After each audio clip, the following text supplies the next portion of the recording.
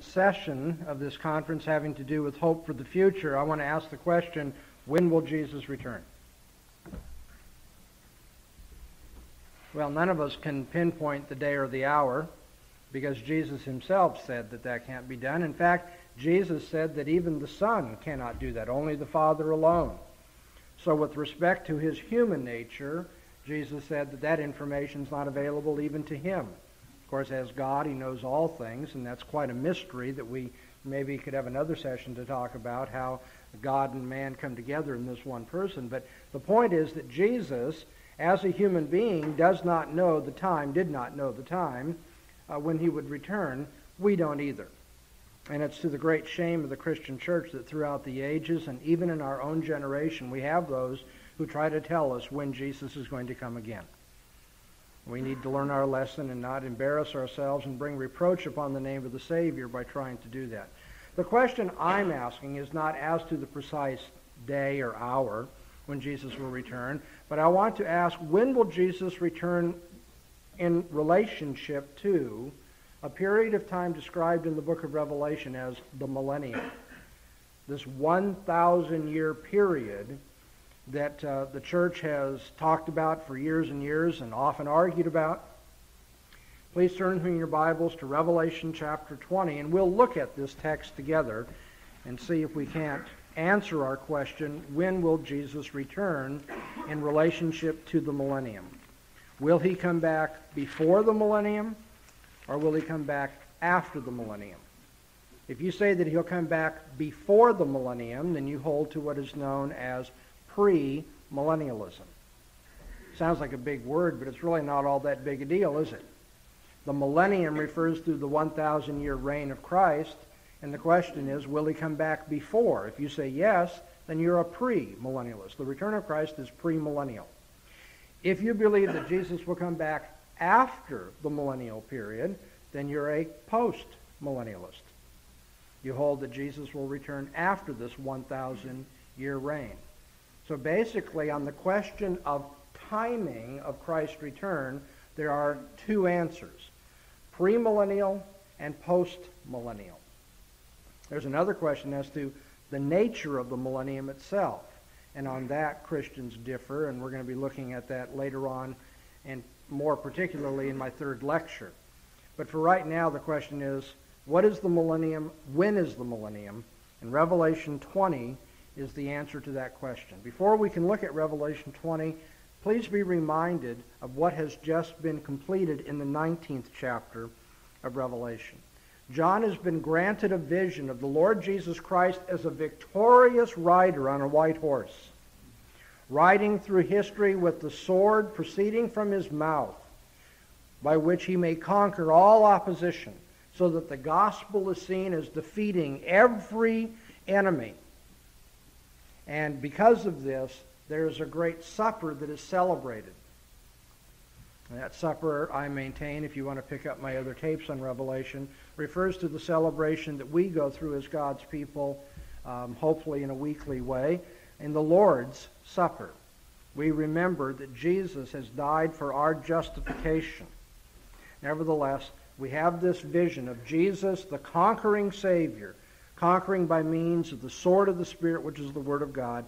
And the question's got to arise, how is that possible? How can it be that the gospel is going to be victorious in conquering the nations? Sometimes people say, Dr. Bahnsen, haven't you watched the 6 o'clock news? Don't you know how bad it is out there? I mean, after all, I've listened to some of your series, and you often talk about the deplorable state of the church today. So the world's in a mess, the church is in a mess. How can you possibly be optimistic that the preaching of the gospel is going to be victorious? Now, I believe it with all my heart, and in my next lecture, I'll talk specifically about the triumph of the gospel in history, and I'll explain why I can believe that. But for right now, John's answer is going to be given to you. John goes behind the scenes now, and he says, how is it in terms of the warfare between principalities and powers? How is it in the spiritual domain that things have come about that the gospel can now conquer the nations? Revelation 20 is a vision that answers that question. And I saw an angel coming down out of heaven, having the key of the abyss.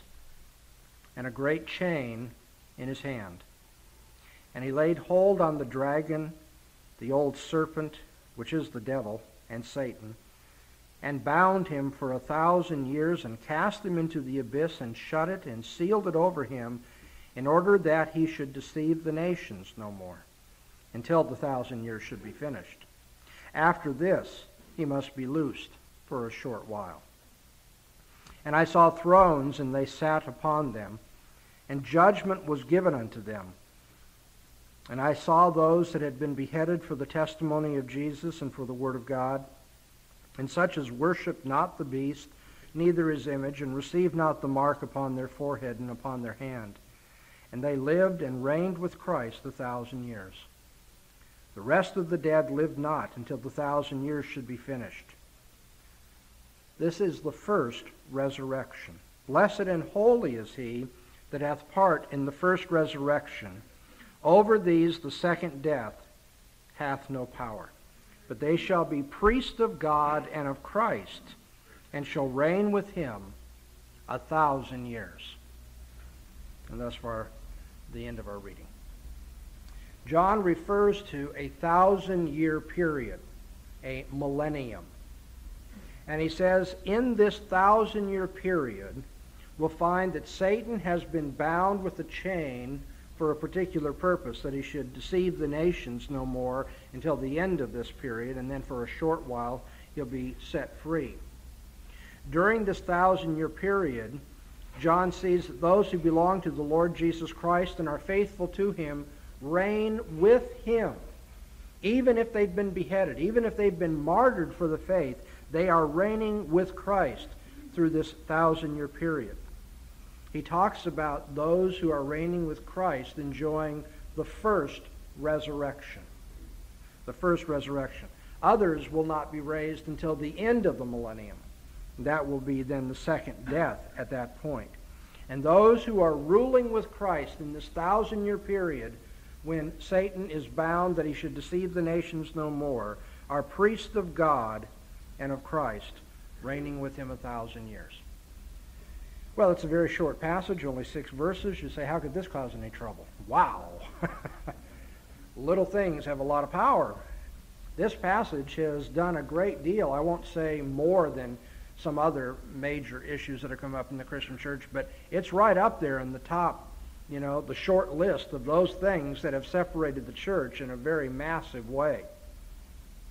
And so before I get into an explanation of it and taking a position with respect to the millennial rule of Jesus Christ, I want to make it very clear to those of you who are listening that we as Christians need to show a great deal of patience and love and charity toward each other as we talk about our differences. Sometimes the debates that we have seen in the Christian church over the millennium have degenerated into holy war, or something akin to it, where sadly it appears that those who take different positions won't even recognize one another as being fellow believers. It sometimes gets to the place where if you don't agree with someone's millennial position, they'll say, well, then you're a liberal. You don't believe the Word of God. And I want to say at the very outset here that I do not believe that about anybody who may disagree with the interpretation I'm going to offer you today. I believe that those people who disagree are mistaken. I mean, I'm not going to play games here and say, oh, yeah, we can all be right. It's like whatever it means to you. That doesn't make any sense, and it doesn't honor our opponents at all. I do believe they are mistaken, but I believe that they are Christians who are mistaken.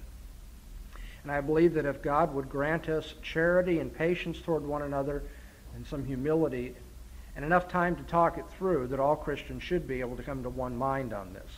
But then again, that depends on a lot, doesn't it? The sanctified ability to differ with somebody and to keep talking and not to break fellowship over it or start hurling insults at one another because the other guy doesn't agree with you. Now, my guess is you all know what it's like to have a theological disagreement with fellow believers who won't have that kind of humble, let's stick to this and in charity work it through with one another. It hurts, doesn't it? You know that. And it may well be that for all of my plea for a humble and teachable spirit among ourselves, accepting each other as believers, the people are going to get angry with what I have to say as well. And I pray, God, that won't happen. I've seen a lot of it happen, so I know it's possible. But I want to encourage you, if I can convince you of my point of view, that you not become, Godzillas with this truth, okay? Going around stomping the Bambis of this world who can't keep up with you in the argument. That is not the approach to theological discussion that I think is healthy in the Church of Jesus Christ. The church has been divided over the millennium, and it's about time we just lay it out before you then and say, here's what the issue is, here are what the different views are, and then go to the Word of God as our final standard and with all humility say, I think this is what it teaches. So that's what I'd like to do in this lecture, is address the millennial question. We've read what the millennium is in Revelation 20, only 6 verses, but a lot of trouble has come from it. And if I can boil down that trouble into a summary statement, I'd like to point out that there are 3 basic views with respect to the millennium among Bible-believing Christians. We're only going to pay attention to those who take the Bible seriously. 3 basic views with respect to the millennium. I've already called them premillennialism and postmillennialism. 3 basic views with respect to the millennium. Premillennialism, postmillennialism. Okay.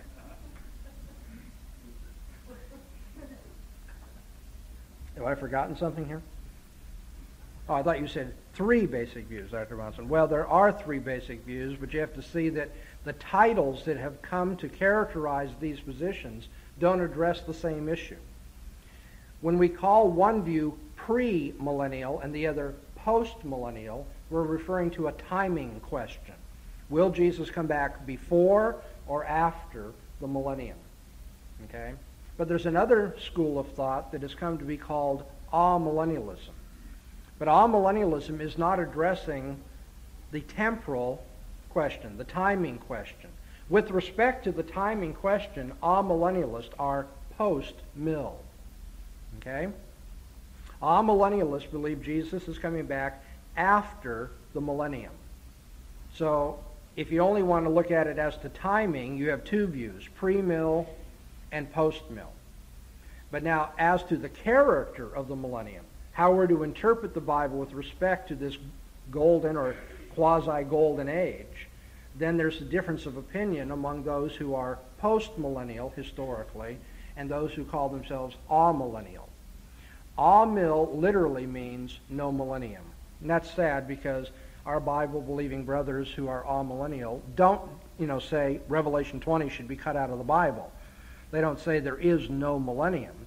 What they are trying to say is the way in which pre- and post-millennial interpreters have seen a golden age or a semi-golden age upon earth as the millennium, we don't believe that's going to happen.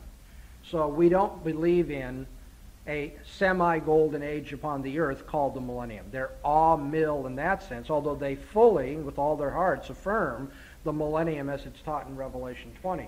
But according to them, what Revelation 20 is talking about is not, great conditions upon the earth in the world before Jesus comes back again.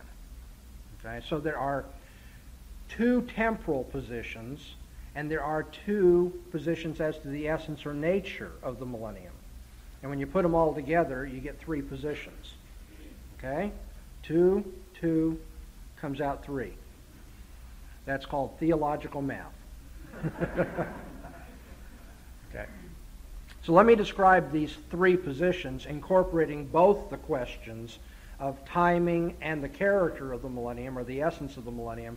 And then in this lecture, I'm going to look specifically at the timing question, and then in the next lecture, I'll address the essence or character of the millennium question. The 3 positions are pre-mill, amill, and post-mill. Do you mind if I shorten this? I don't have a whole lot of time, and I think I can gain a few minutes if I can drop the millennialism part. So I'll just refer to pre-mills, amills, and post-mills. Anybody going to have any problem with that? Okay, good. The pre-mill position says that Christ will return prior to the millennium.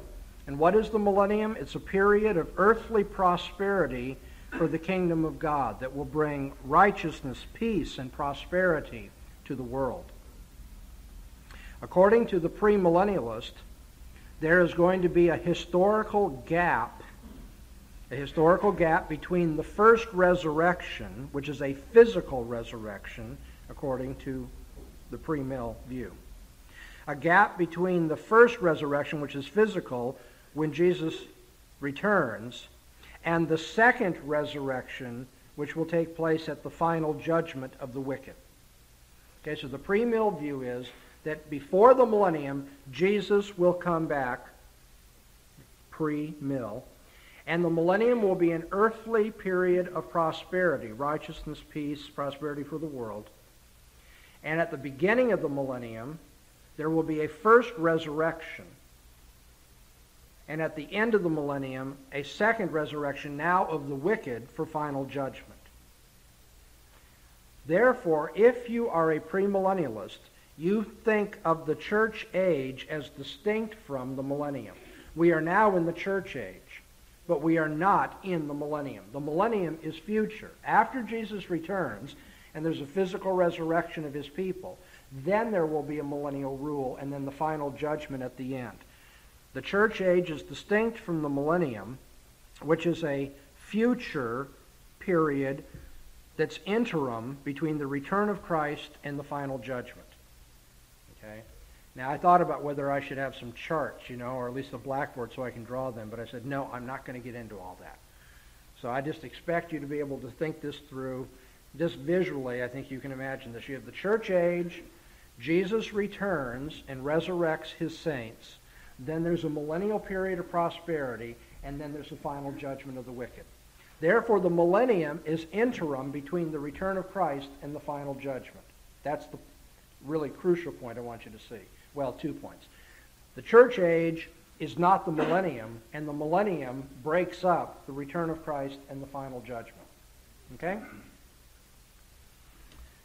Now, if you happen to be a dispensationalist, dispensationalism is a variation on premillennialism.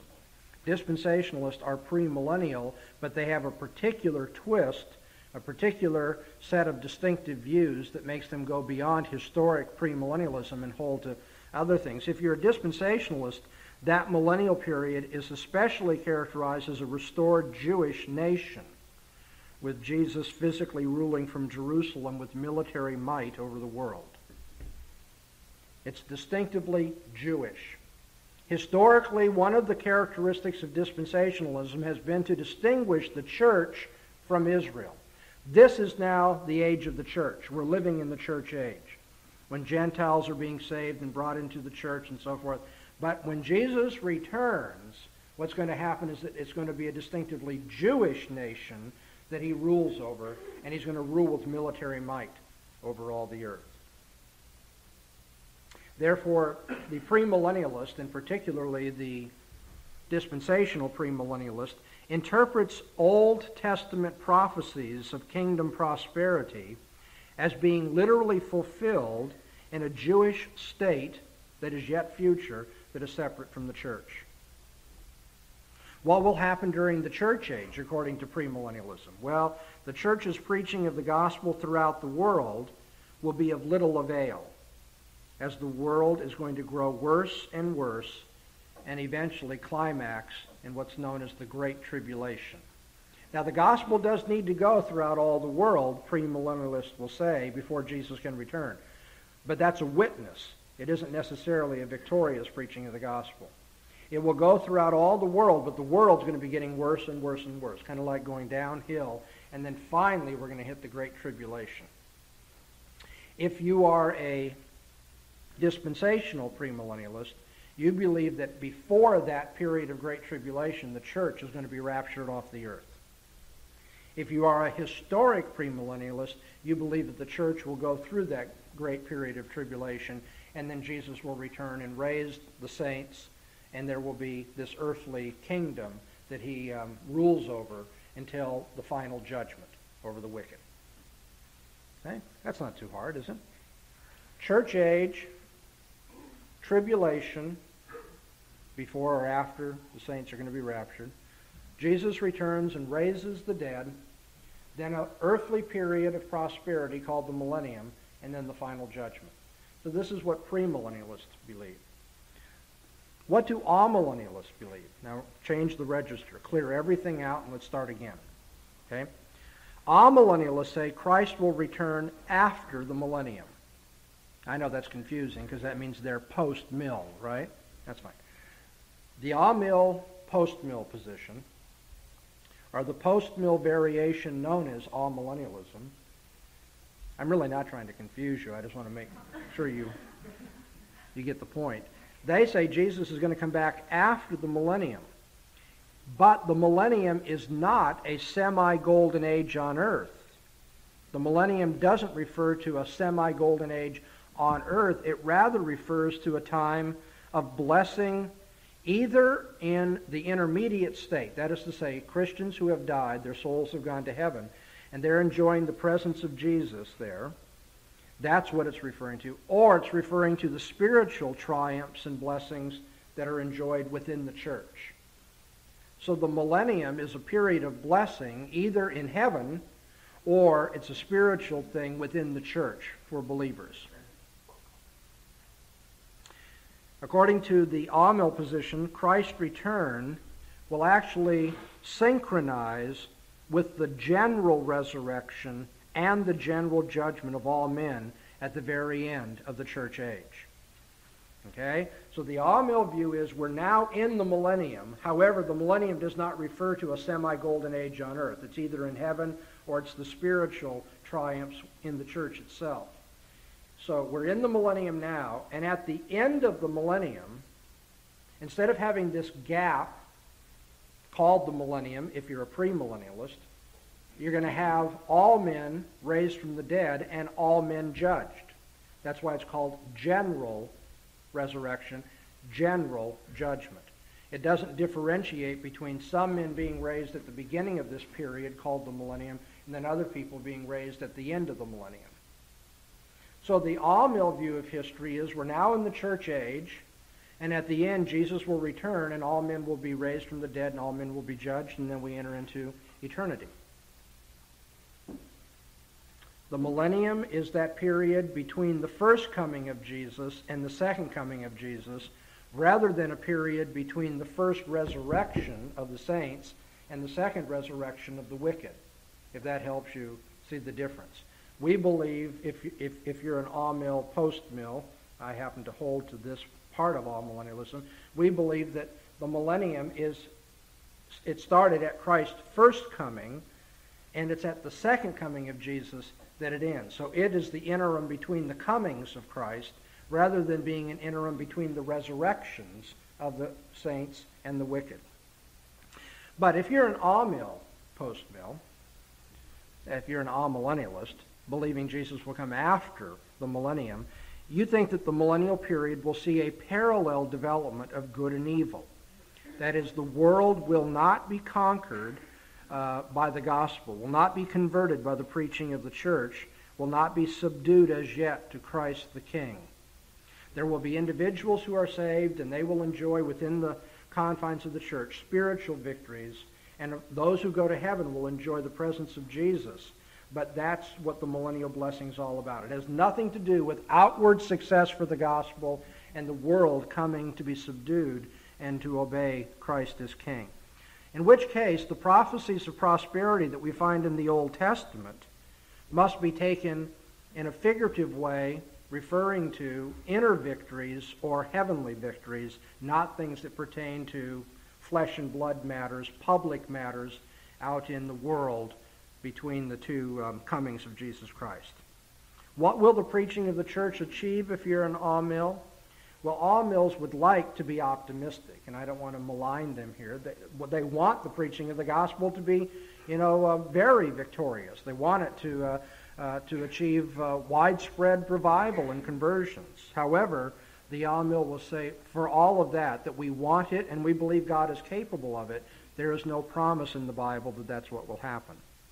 The preaching of the gospel by the church, though it can have days of flourishing, will not achieve long-term and pervasive success, according to the amill. And indeed, a period of increasing lawlessness in the future will even set back the limited successes of the church. The church will preach the gospel. We'll see some revivals, some periods of growth and so forth, but it won't be widespread. It won't be sustained over a long period. And at the end of time, increasing lawlessness will even set back the little that the church, well, to say little, I mean, the Amill might be a little insulted, put it that way. What has been achieved, it will not be a semi-golden age, but what has been achieved, even that will be set back by increasing lawlessness at the very end. Okay? So now you know two of the three positions, pre-mill and all-mill. I'm going to review for you, because I don't want to lose you here. Pre-mill says Jesus comes back before the millennium. Then there's going to be an earthly millennium of prosperity, if you're dispensational, very Jewish in character. Well, Jesus, in a military way, will dominate the earth. And at the beginning of this millennium, when he comes, he will raise the saints to rule with him. At the end of the millennium, Jesus will then judge the wicked, and that'll be the final judgment. The Amill says, no, we're in the millennium now. And therefore, Jesus is going to come back after the millennium, when it's all done. And the blessings of the millennial period are not blessings outwardly, political, economic, cultural, what have you. Rather, they're inward blessings of the church and in the secrecy of our heart, or in the intermediate state when we've gone to heaven to be with Jesus. That's what the Bible's referring to when it gives these prophecies of prosperity. And then at the end of the millennium, Jesus will come back, and there will be a general resurrection. All men will be raised, and all men will be judged, and will enter into eternity. Now, I've got one more view to tell you, and I hope you've stayed awake to this one, because this is the best one. This is the one that I believe is the truest to the Word of God. But I have to tell you something. Most everywhere you go where people lecture on this subject of the millennium, you would hardly hear anything about this position known as postmillennialism. You know why? Because people will tell you, there used to be a group of people known as postmillennialists, but they've died out, so we don't have to pay any attention to them. Well, I'm here to tell you the dead are alive. We haven't died out, and the truth of God has not gone away. It is true that people who have a misconception of postmillennialism have thought that it would have to dwindle and die out because, after all, there have been 2 world wars, right? Haven't you seen that? We have all these crises of morality and so forth in this world. How could anybody believe that the world's getting better and better and better? Well, but you see, postmillennialists don't teach that the world's getting better and better and better in that way. There's nothing in the postmillennial view that says there can't be a world war and there can't be apostasy and there can't be immorality and so forth. Postmillennialists are not somehow liberal evolutionary humanists who think, well, geez, everything is just so wonderful. You know, you get the impression sometimes in the way that postmillennialists are talked about that they're just these kind of, sickly Pollyanna people who go through the world just whistling in the dark saying, oh, there's no evil out there. There's nothing to hurt us out there. Everything's going really great. And then people say, yeah, well, if you watch the news, if you know history, then you can't be a postmillennialist. Well, in debate what that's called knocking down a straw man. Everybody can knock down a straw man. If you set up your opponent and have him teaching things, absurd things, which he doesn't really believe, it's not too hard to come along and say, boy, I can refute that. Well, I want to challenge you, if you come back to my 3rd lecture, I'm not going to be so arrogant as to say that I can't be mistaken. I have to be teachable and humble before the Word of God. But I think you're going to be very surprised at how strong a case can be made for postmillennialism. Anyway, the postmillennial position needs to be described. We are not dead, we are not gone, and we are not going away. We believe that Christ will return after the millennium, and that the millennium, therefore, is the church age. We're in the millennium now. And according to the postmillennial position, the millennium is a period of growth for the kingdom of God on earth. Growth wherein the world will gradually be converted. And those who have died and gone to heaven, those who are martyrs, those who are saints, will be vindicated. That though they've gone to be with the Lord, their labors will not have been in vain. We believe, therefore, that the kingdom of God will gradually grow on earth, visibly, publicly, externally. It'll be obvious to everyone. and we believe that those who die to go with Christ continue to reign with him even in heaven and will be vindicated. Their labors will not have been for nothing. We believe that at the end of this millennial period, Christ's return will synchronize with the general resurrection and the general judgment of all men at the very end of the church age. So on this point, all-mills and post-mills are identical. They believe that we're now in the millennial period, and at the end of the millennial period, all men will be raised from the dead, general resurrection. All men will be judged, general judgment. So there's no millennial gap after Jesus returns that separates his return from the final judgment. The final judgment will be when he returns. So, the millennium is the present age between the first and second comings. That is this period of Christ's kingdom on earth between his coming many years ago and when he will return. And it will be a period of prosperity for the gospel. There will be ups and downs. There will be periods of persecution. There will be, immorality and lawlessness to deal with. But nevertheless, the overall pattern will be that of growth and success for the kingdom of God. Ups and downs along the way, but overall, we're going to see success in the kingdom.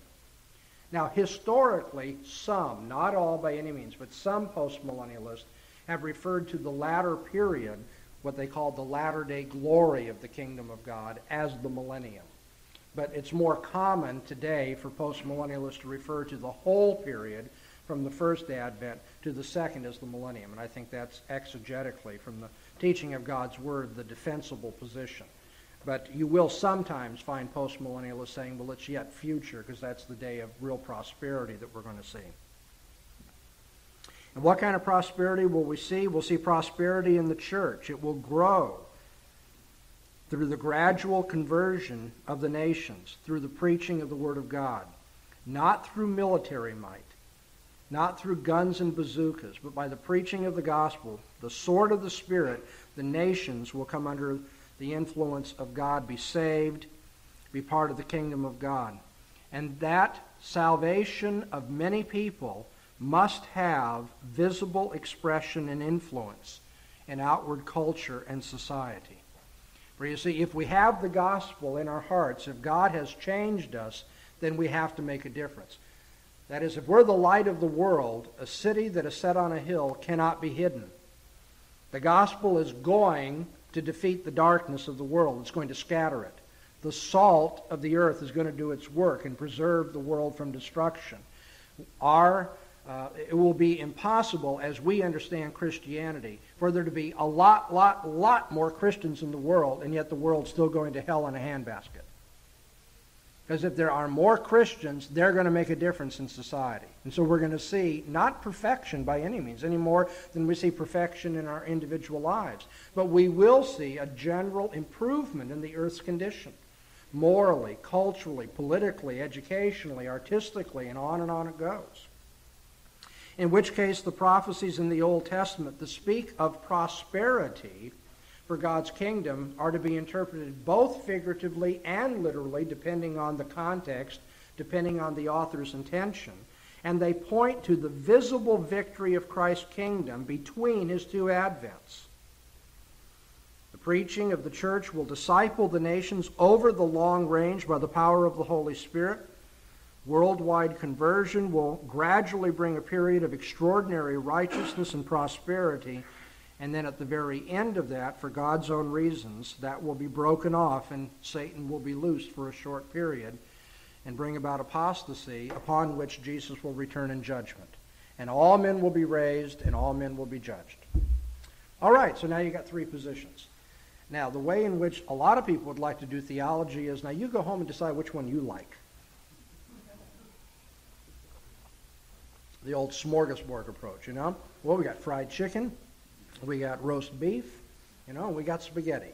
What would you like to have? Which theology sounds good to you? What fits into your personality? Well, it's irrelevant what sounds good to you or what fits into your personality. Maybe you like this postmillennial position because it's so optimistic and it glorifies God in terms of his sovereignty in history.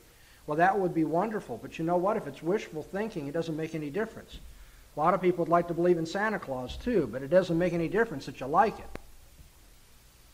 And there are some people who are more down in the mouth. You know, there really are people who like being negative. Have you ever noticed that? I hate to admit it, and they're in the Christian church too. You know, they just got to be glum. They've got to be critical. This world's a horrible place. Can't get any better. Just can't, you know, and you just can't get them out of the doldrums that way. But you see, whether they, in terms of personality, tend to be negative or whether you tend to be optimistic, it makes no difference. The final question here is, what does the Word of God teach about the millennium? And I'm going to try to take the remaining time of this lecture to establish that the premillennial and the dispensational understanding of the millennium cannot pass the test of Scripture. That as a matter of fact, you cannot, from a biblical standpoint, hold that there's going to be a gap between the first resurrection and the second resurrection, and that you can't maintain that the kingdom of our Lord and Savior Jesus Christ has not yet been established on the earth, nor can you establish any kind of discontinuity between Israel and the church so that in the future the millennial kingdom will be Jewish in its character. And finally, you can't prove from Scripture that there's going to be a pre-tribulational rapture before the millennium is instituted. Okay? Let's see if we can take each one of these points and knock them off one by one. Turn with me in your Bibles to Matthew 12:28. Matthew 12, verse 28.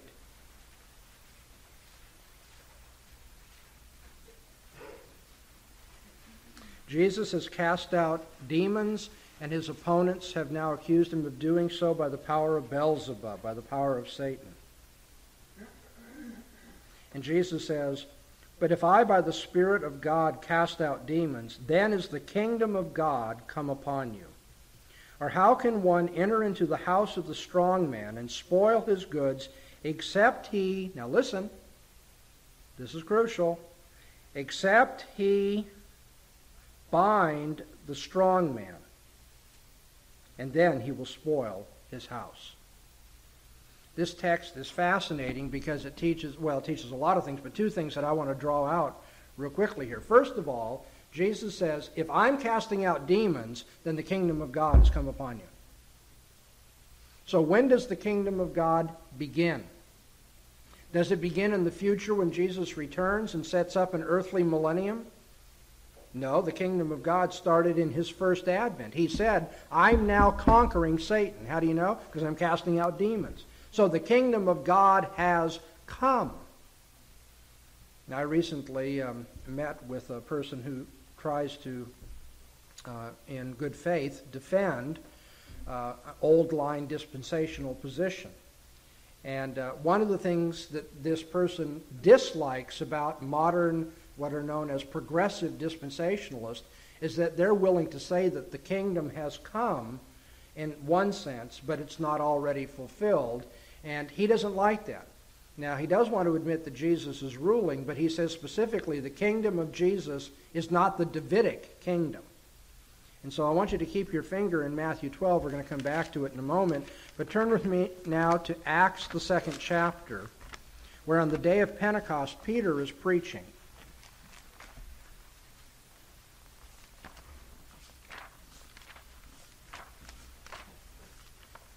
Acts chapter 2.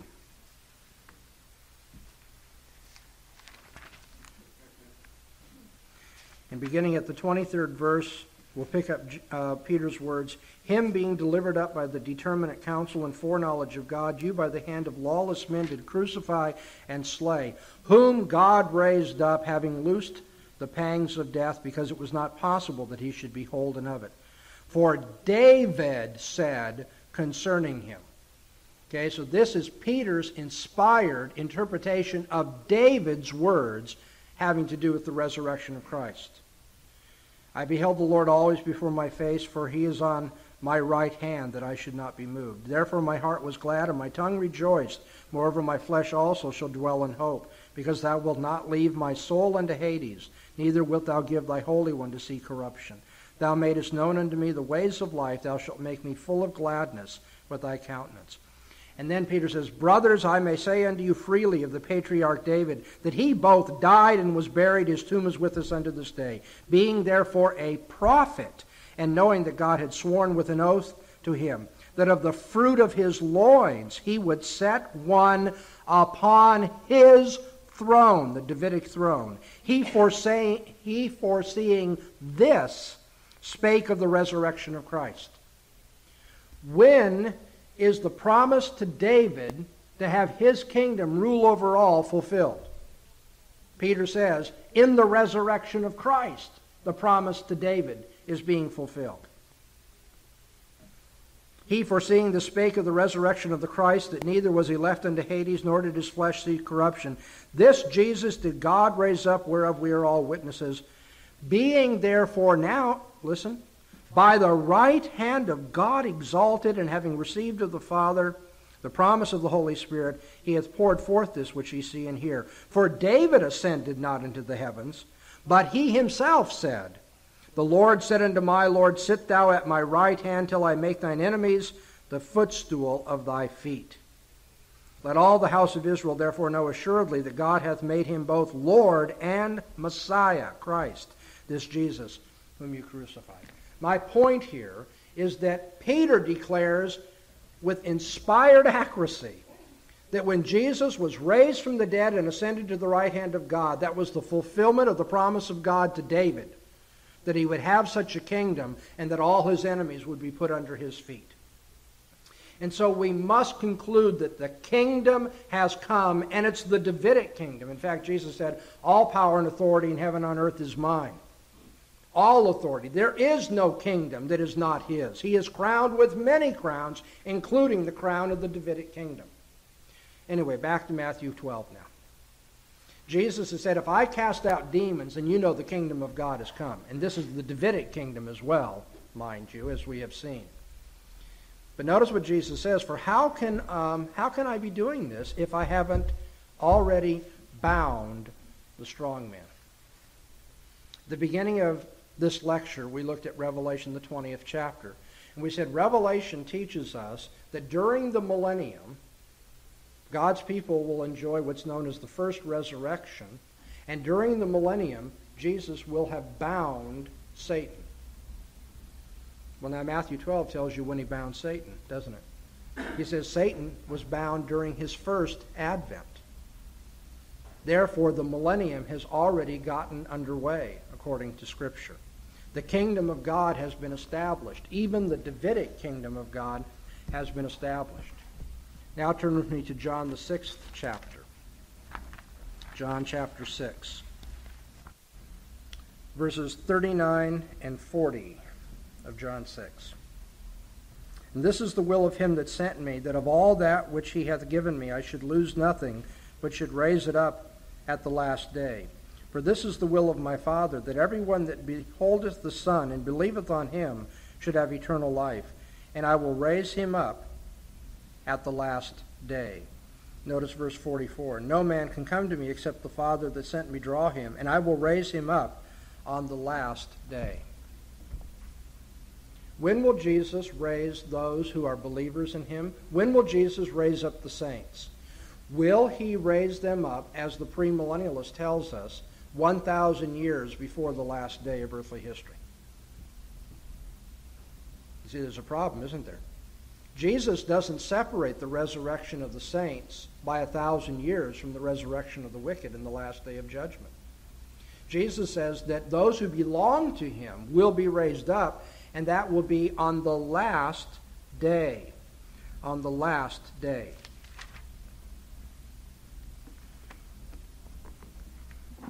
Moreover, the Bible teaches us that those who belong to the Lord Jesus Christ have undergone a resurrection experience.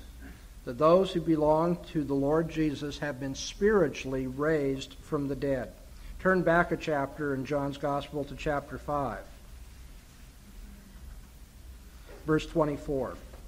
Truly, truly, I say to you, he who hears my word and believes him that sent me has eternal life, and comes not into judgment, but has, pay attention, passed out of death into life.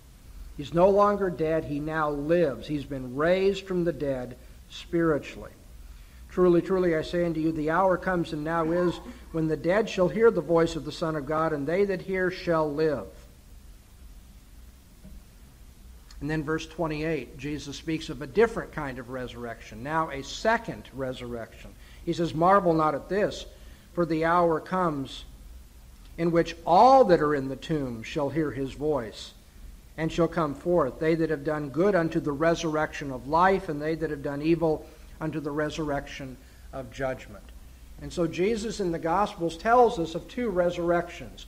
One that is now taking place, as those who are spiritually dead hear the preaching of the gospel, and they are raised to life. They pass from death into life. But Jesus says, don't marvel at that, because the day is coming when I will raise all men physically. They'll come forth from the tombs, and some will come forth to the resurrection of life, the other to the resurrection of judgment. Turn to Ephesians, the 2nd chapter.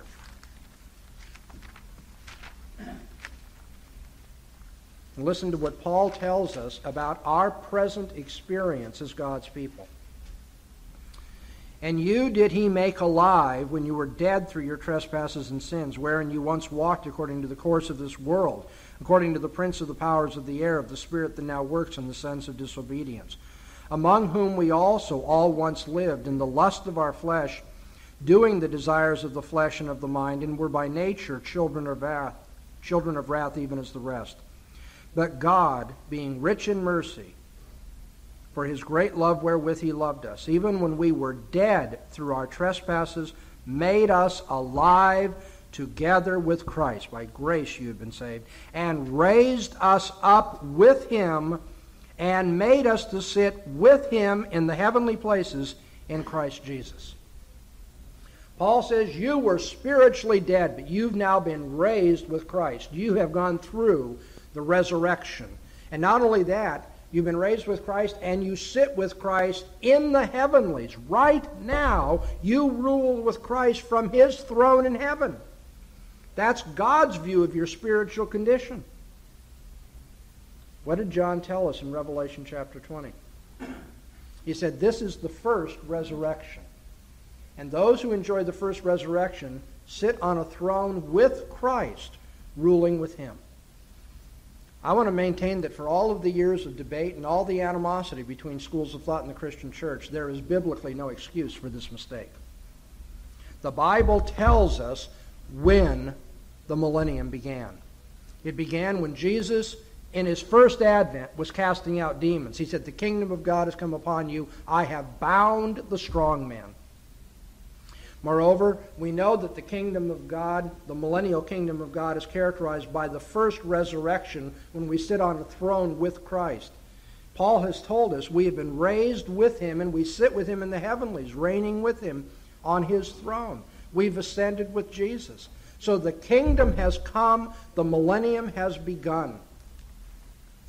And when will the millennium end? Revelation 20 verse 9 tells us what will characterize the end of the millennium. I know we're running through a lot of verses quickly here, but if you'll scamper back to Revelation 20, we read that when the 1,000 years are finished, Satan shall be loosed out of his prison, and shall come forth to deceive the nations which are in the four corners of the earth, Gog and Magog, to gather them together to war, the number of whom is as the sand of the sea. And they went up over the breadth of the earth, and compassed the camp of the saints about in the beloved city. And how did this rebellion end? John writes, and fire came down out of heaven and devoured them. Fire from heaven, destroying the enemies of God, ends the millennium and ushers us into the final judgment. Turn with me in your Bibles to 2 Thessalonians chapter 1. 2 Thessalonians 1, verses 7 to 9.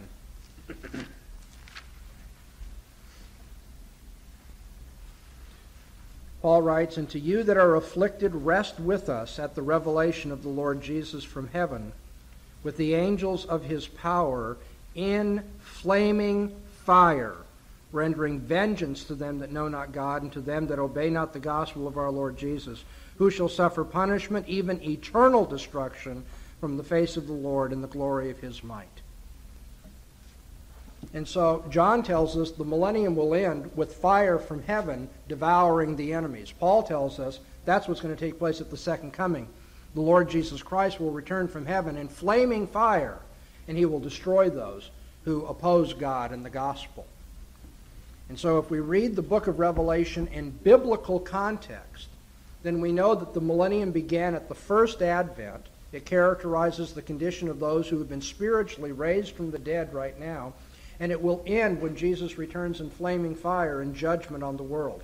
And when will Jesus do that? We've already read this in John 6. At the last day, Jesus said this will take place. And there will be a general resurrection where all in the tombs will come forth. John 5 has taught us that. All in the tombs will come forth.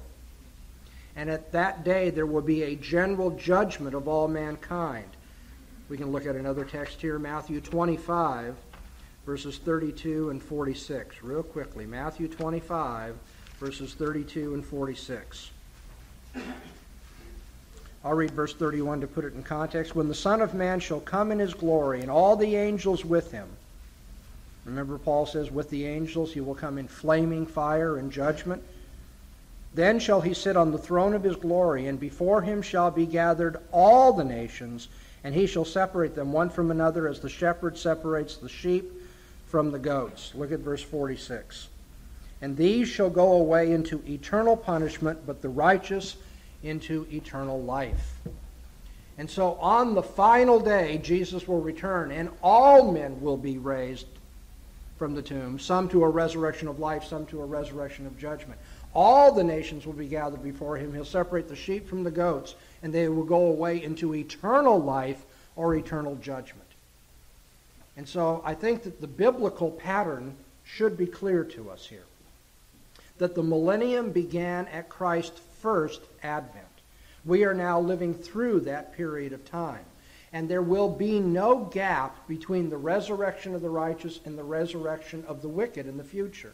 No 1,000-year period is available to stick a millennial rule in there, because the Bible says all men will be raised on the same day. And all men will be judged together on that same day, which the Bible calls the last day. And that's why it appears to me that we cannot hold to a premillennial understanding, much less a dispensational understanding of the millennium. Now, about dispensationalism, I want to say very quickly just two things. Dispensationalism is marked not only by the mistakes that we've already refuted in premillennialism, but by an emphasis upon a pre-tribulation rapture. And so in order to leave you wanting more, let me just whet your appetite by pointing out that the great tribulation that dispensationalists talk about, according to the teaching of Jesus, has already taken place. Matthew 24, verse 21.